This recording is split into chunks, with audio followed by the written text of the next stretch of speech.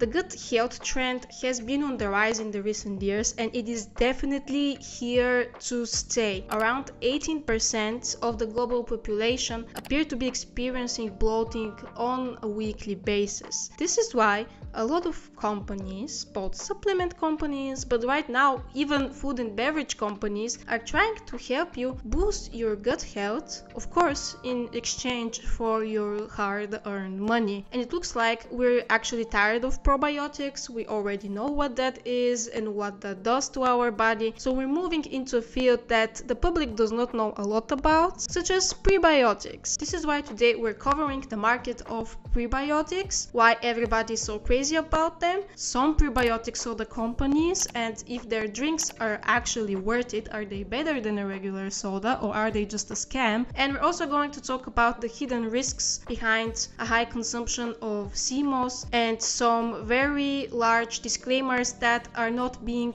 disclosed on the web pages of these CMOS brands. Everything in this video is evidence-based, and all of the sources will be linked down in the description below. Enough rambling, let's get right into the video. Before we go into the companies, let's clarify what prebiotics actually are so that you can make informed choices about your health in the future. Prebiotics are a part of the compounds that are included in the entire fiber group. You all know that fiber is very beneficial for your gut health. However, prebiotics are special in the way that they can be fermented by the bacteria in your gut, and therefore they boost the growth of specific bacteria that has been proven to have beneficial effects for your health. Prebiotics are contained in a wide variety of fruits and vegetables. Just some of them are onions, garlic, artichoke, bananas, red beets, asparagus, peas, beans, just so many different things. And recently also seaweed. This is why we're covering CMOS as well today. There are a lot of different compounds that fall into the group of prebiotics that you might see on the labels of prebiotic products. Some of those are fructans, with the most popular one being inulin, which is included a lot in prebiotic sodas. It is also one of the most well-researched ones and has been found to have a lot of beneficial effects for our health. But other prebiotics include galacto-oligosaccharides, xyli-oligosaccharides, and other compounds with very long and complicated names that are hard to pronounce. When prebiotics are fermented by our gut bacteria, the so-called short-chain fatty acids are also produced. I've talked about them before on this channel. Short-chain fatty acids, together with a balanced gut microbiome, have wonderful effects on our overall health. They support not only our intestinal function but also our cognitive function because of the gut-brain axis connection. They also help lower our inflammation and help regulate our lipid metabolism, so the fat metabolism in our body. They can aid in lowering our cholesterol levels. There are just so many benefits to having a well-balanced gut microbiome. And recently there has even been more research on the topic of even like reproductive system health, and specifically vaginal health and the gut microbiome and the connection between the two. In previous videos that I made, there are some studies done between 2000 and 2010, so 20 years ago. Here most of the studies are actually after 2020. There are even some done last year. This means that this is a very rapidly growing field of research, and even some of the things I say today might be not true in the next 5 years. Who knows? Now that you have a good understanding of what prebiotics actually are, we're going to move into the different products on the market, starting off with the very recently launched prebiotic soda by Bloom, and this is called OLIPOP. If you're into supplements, wellness and all of that, I am 100% sure that you have heard of Bloom. Bloom has been popular because of their green superfood gut health powder, but this is a topic for another video. Now we're covering their prebiotic soda that came out this month. It is already sold out on their website, so we're going to look into that now. First, it has 20 calories per can, which if you're somebody that watches their caloric intake, this is very great because you're not going to offset that by anything. 20 calories is basically nothing. The first thing that makes an impression is that they do not not disclose how much fiber is in the drink, which is for me a big no-go if you're marketing it as supporting gut health. Your main thing is that it has prebiotic fiber and you're not saying how much is there in the drink. If you can do simple math, you can calculate it by yourself, because there are 5 grams of carbohydrates total and 3 of them are sugar, and 5 minus 3 equals 2. So the remaining 2 grams of carbohydrates should be coming from the prebiotic fiber. 2 grams of carbohydrates is not a lot.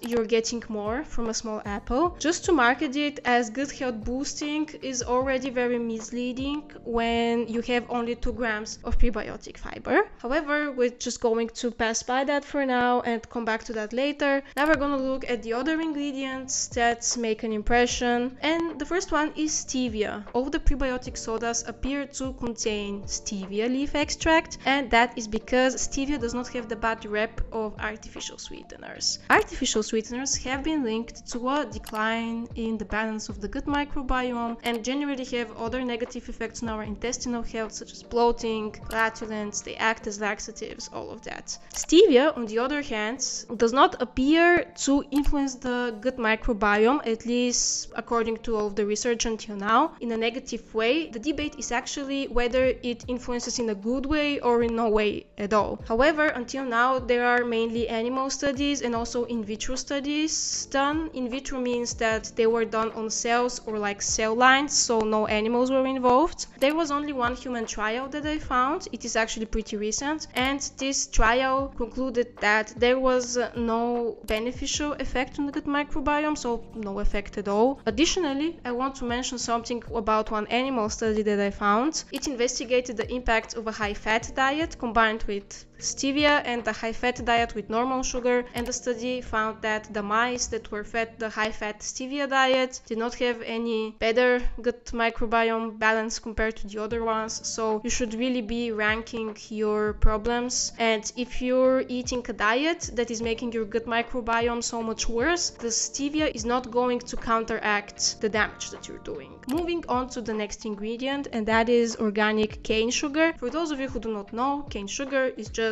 unrefined sugar, because sugar, I'm pretty sure you know this, comes from a plant, but it is so excessively refined and processed that it arrives in the way that you see it in the supermarket. And organic cane sugar is just a less refined version of that, and it has a good reputation because it still contains some of the antioxidative compounds and the phenolic acids, all of these different things that were contained in the original plant and that are linked to lowering inflammation and lowering the oxidative stress in your body. This is why also organic cane sugar gets, I don't know, a pass here. But again, it's still sugar. It is going to raise your insulin levels. It is not something magical that has nothing to do with regular sugar at all. Is it better than normal sugar? Yes, somewhat. I do not want to really cancel that here. Citric acid is just there for conservation, if you're wondering. I don't know what they put organic apple cider vinegar. What is the reason behind that? Because apple cider vinegar is being marketed a lot, but generally the only effect that it appears to have for sure is lowering the insulin response after a meal if you ingested organic apple cider vinegar prior to the meal, and it is hypothesized that this is because of the acidic contents in the apple cider vinegar. So you could technically have probably the same effect by lemon juice. This is why all of these things are kind of in the wellness space, but technically it is not going to have any specific effect on your gut microbiome. So I don't know why they put it there, probably because it sounds very healthy and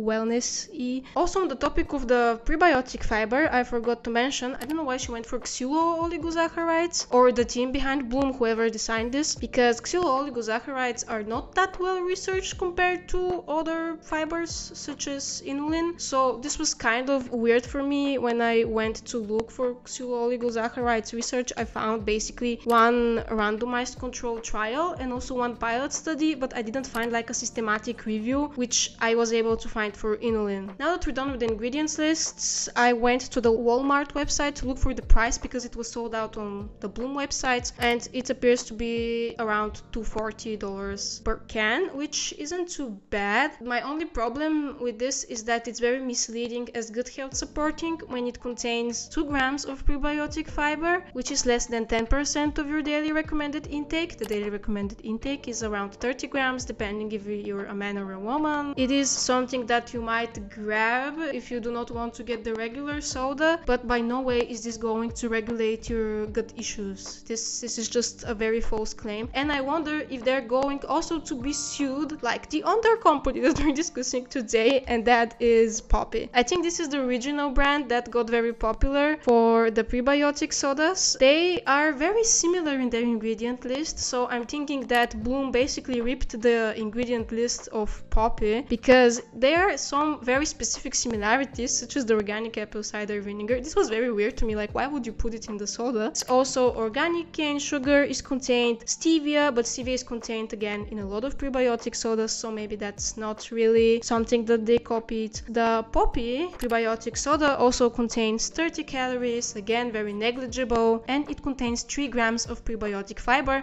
At least this time it's disclosed, and it's actually written in the ingredient list. 3 grams is better than 2 grams, but it's still not a lot, and this is the main reason why they had to be involved in a $9 million lawsuit. That is because to say that the 3 grams of fiber are going to boost your gut health is just incorrect. It is a claim that supplement brands cannot make, but I'm going to be showing you some other outrageous claims later on in the video. Like, they can basically write whatever they want. It doesn't mean that it's true or that it's evidence-based. At least the prebiotic blend here is a bit better in my opinion, because it contains a lot of inulin, and inulin has some better research compared to the xylo-oligosaccharides when we're talking about prebiotics and gut health. Talking about the lawsuit, now people can technically file for refunds for Poppi, but it's like a few dollars, so I don't think it's really worth the entire hassle of filing for a refund. Poppi was also recently acquired by Pepsi, and this is why also Pepsi is probably coming out with their own prebiotic soda later this year. Their prebiotic soda is said to contain 3 grams of fiber again, which is the same as Poppi's, and again, in my opinion, very negligible. To say that it has any impact on your gut health is just false and misleading for the consumers. It's just a marketing tactic. OLIPOP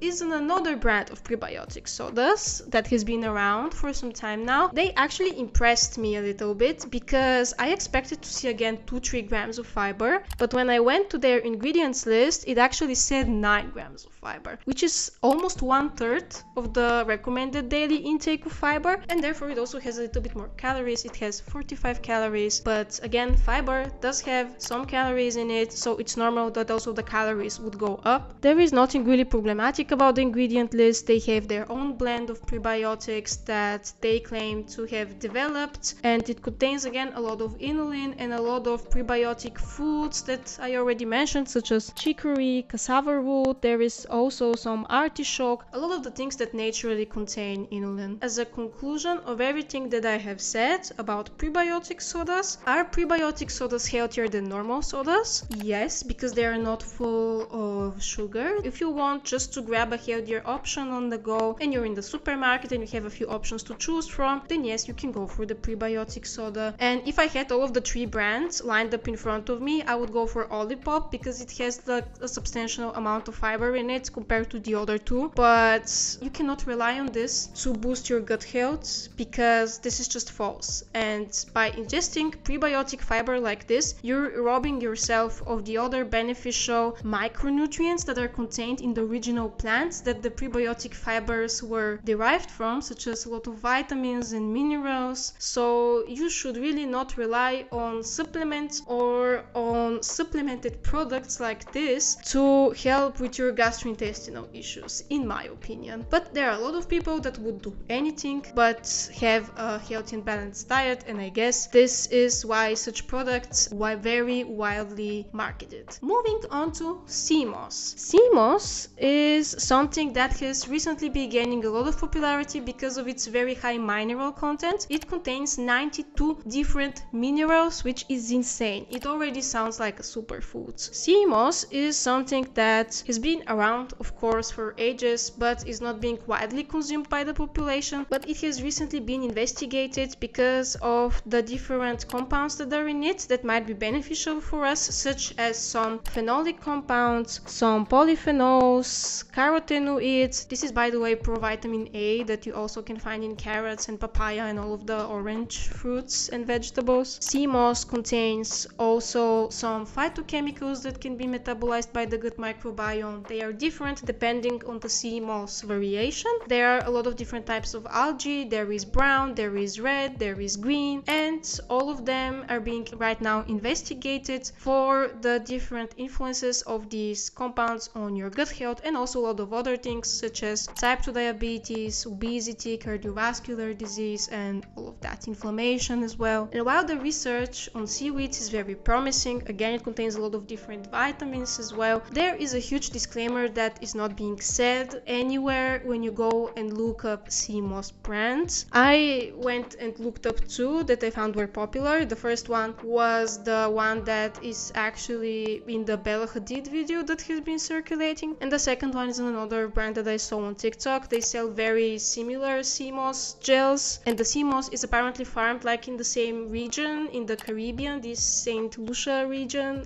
I don't know. Just forgive me if I'm being ignorant about something like this. I did not go in depth into the sea moss industry, okay? I was just looking at the nutritional value of it. And these companies, especially the one Sim Sima, not the Bella Hadid one, the other one, make some very big claims, just that in my opinion are a bit outrageous. To say that sea moss prevents cancer and fights diabetes is a bit extreme, but unless somebody files a lawsuit, that is not going to be corrected, I suppose. Sea moss, because it is very high in minerals, is also very high in iodine. Iodine is also something that you find a lot in seafood, generally also fish products. Iodine is very important for regulating your thyroid function, so your hormone production, but in excess it can cause the same effects on your body as having too little of it. So again, you have hypothyroidism and a decreased function of your thyroid gland, therefore you have a hormonal imbalance. And this is not something that you see is talked about at all. Another thing that accumulates a lot in fish and seafood are heavy metals. This is not because of the products themselves, this is because of the environment that all of this exists in, and sea moss as well. It could be accumulating a lot of heavy metals from the environment. Therefore, by you consuming sea moss regularly, you could be increasing your exposure to heavy metals such as lead, which are very toxic for our body. They tend to accumulate in our organs and our fat tissues. They are not being detoxified, and this is why it is very important to not have an excessive exposure to them over longer periods of time. And there was even one study on people in Norway that ate sea moss regularly, not in the form of a supplement, but just like in with the food. I guess they just like sea moss a lot, and it was found that some of them actually had a subclinical hypothyroidism, so like they almost had brought themselves to developing a condition because of the high iodine content. You do not really know how much iodine or how much heavy metals are in the sea moss supplements. Also, I believe that from batch to batch this would also be different, and not all the batches would have the same iodine or the same heavy metal contents. This is because not all sea moss that is harvested is exactly identical. Supplement companies are less regulated than pet food, and this is where the huge problem is. It's not that sea moss itself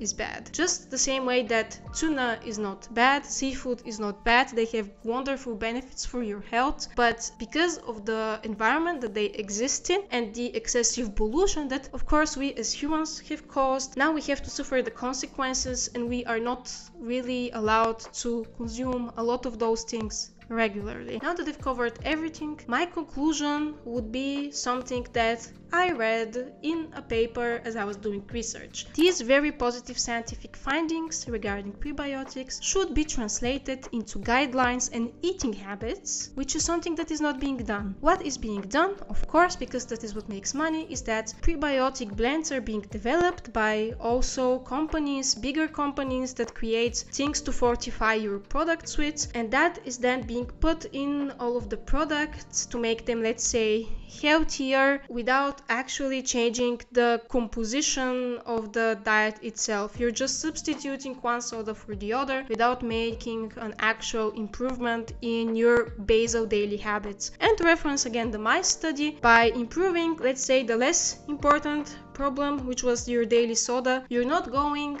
to counteract the negative effects of a diet full of highly processed foods that is lacking in fiber and micronutrients. I hope that you now have a better understanding of the topic. Thank you very much for being here with me today. Let me know down in the comments below if you have a topic that you would like me to cover next time. Also, do not forget to like and subscribe if you enjoyed the contents of today's video. Thank you very much again, and I will see you in the next one.